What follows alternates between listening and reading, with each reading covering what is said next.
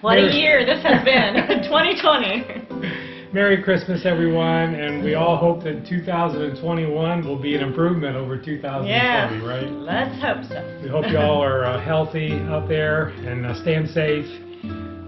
Today's the day after Christmas, so it is actually Boxing Day for some of you. Just wanted to take a minute and sit in front of our tree here, and with Riley. She's anxious to leave. And she doesn't have her little Christmas outfit on, but that's okay. Yeah.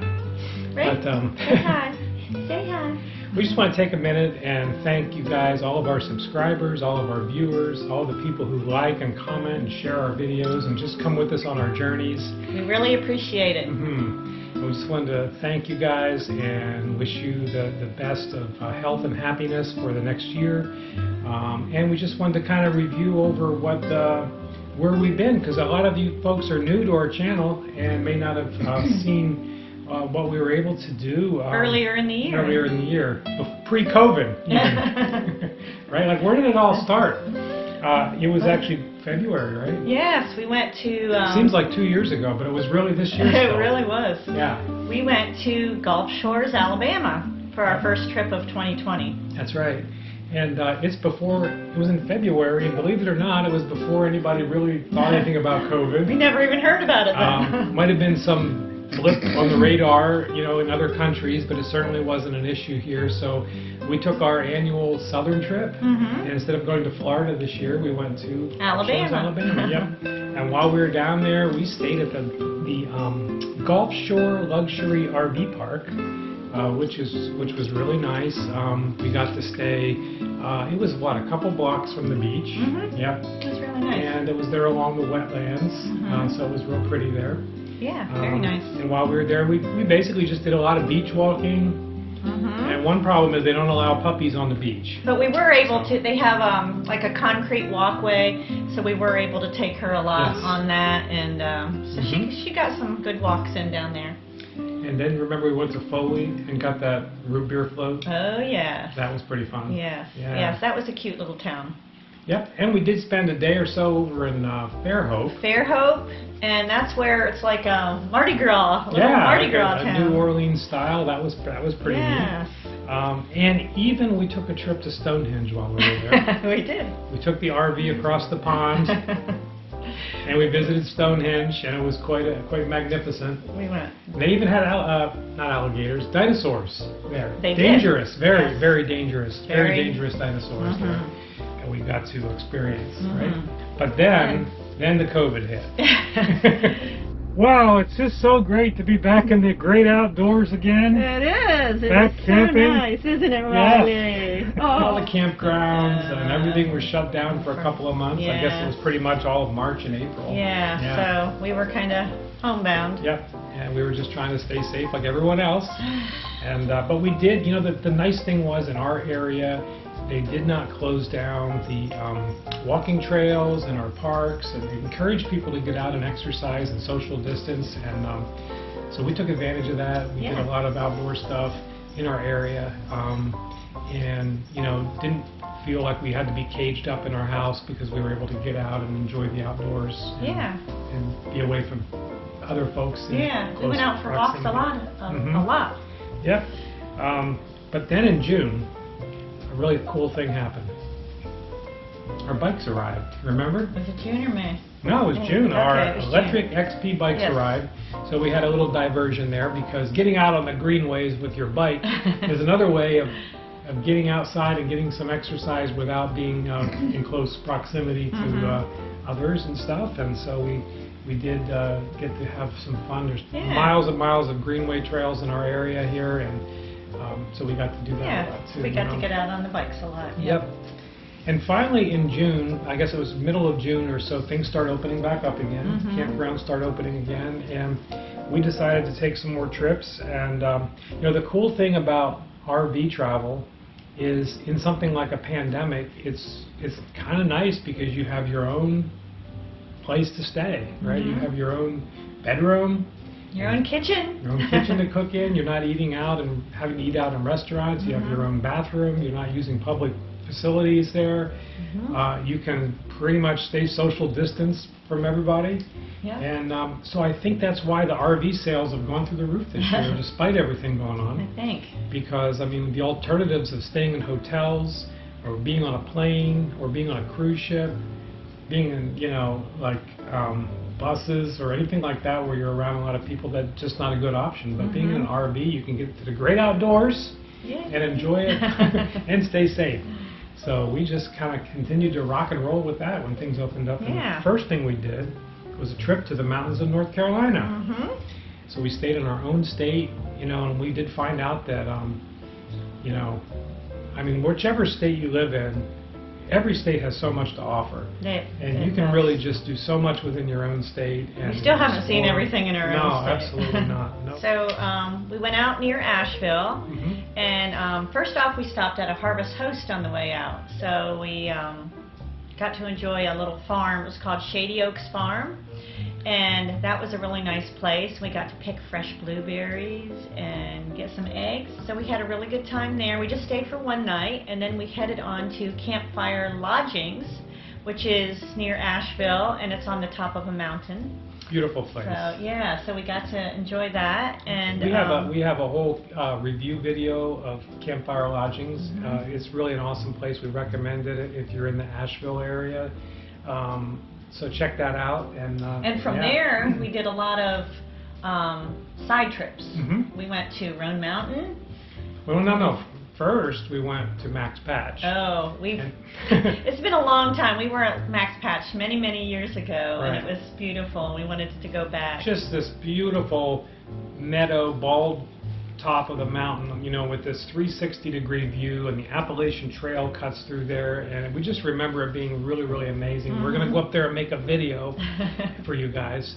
And the further first of all, it was like 5 miles on this crazy dirt road, gravel road. Very crazy road. Yeah, and the further we got up, the cloudier it got. And then it started raining. Pretty much up in the clouds. And so we got up on top, and we couldn't see 5 feet in front of our face. And it was freezing cold. Yes.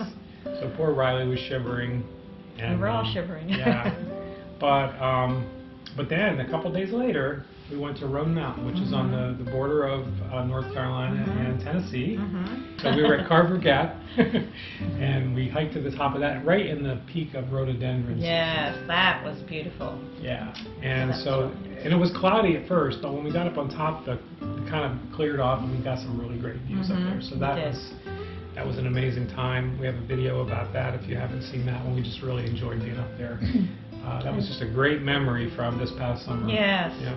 And then on our way back, we drove on the Blue Ridge Parkway, and everybody said, stop at Graveyard Fields. It's so pretty. There's waterfalls and everything. So we were able to find Graveyard Fields. There really wasn't a sign there. Sometimes we missed it. Yeah. It's like one of the mileposts on the Blue Ridge Parkway.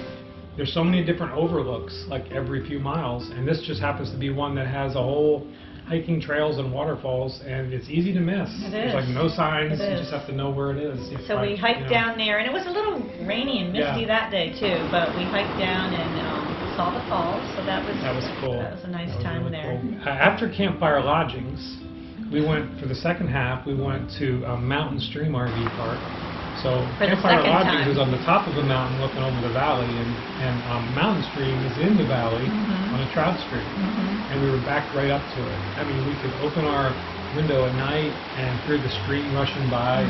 Really awesome. And that was the second time we've stayed at Mountain Stream. So we did a new review on the campground there for 2020. And we did have a chance to visit the highlands of North Carolina. We were in Cashiers, North Carolina, and while we were there, we went and visited Silver Falls. But I understand we just didn't have a lot of time. There's so many waterfalls in that area. Like North Carolina is like, there's so many waterfalls that you can hike to. There's literally hundreds of them. And just some are right off the road, some you have to hike back to. Some are just massive water flow, and some are just like little trickles coming down. But it's just really, if you like to hike waterfalls, North Carolina, Western North Carolina is the place to go. Yes, that's really good. So then in July, we did a Harvest Host Virginia Vineyard tour. So we stayed at two different Harvest Hosts. So that was a little bit overplayed, because Virginia actually has like hundreds of vineyards. Oh, we yeah. only went to 2 of them, so it's not really a tour. Yeah, well. But yeah. we call it that. But we did stay at some cool harvest hosts, We right? did, we did. We stayed at Mountain Cove Vineyards for one night and met a couple friends there. And that was more down in the valley. And then we went to Virginia Mountain Vineyards, and that was on top of the mountain, and that was completely different. So Yeah, it was completely different. It was a lot of fun. And that was in Fincastle. Virginia Mountain Vineyards was in Fincastle, Virginia. We've really been enjoying our Harvest Host membership, and every year they keep adding more and more locations. So I think in 2021 we'll be using them a lot as we travel. It's really a great way to break up a trip. If you're going from point A to point B and you need a place in the middle to stay overnight, check into Harvest Host because you can get a unique experience, and it's free to stay once you're a member, which is really only like I think $75 a year, so it's reasonable, and like it's that. free to stay. And depending on what the business, their businesses like vineyards, breweries, museums, farms, And now even golf courses. Golf courses, and you can stay and you can stay for free and just go in and patronize them, like whatever the visit. They buy a bottle of wine or buy some eggs if it's a farm or whatever, and just help them out a little bit. And it's really, and you get to meet a lot of great people. So we've been really enjoying that membership. Yeah, we really like that. There's really some unique things out there now. So then moving on to August, we went close, not too far away, to Mount Airy, North Carolina, Pilot Mountain, and we stayed at Mayberry. I'm sure you're all familiar with that, with the Andy Griffith Show. So we stayed at the Mayberry Campground, and very nearby that is Hanging Rock State Park. So we got to do some hiking and see some more waterfalls. Wow. You guys are like nature girls. Where are we, baby?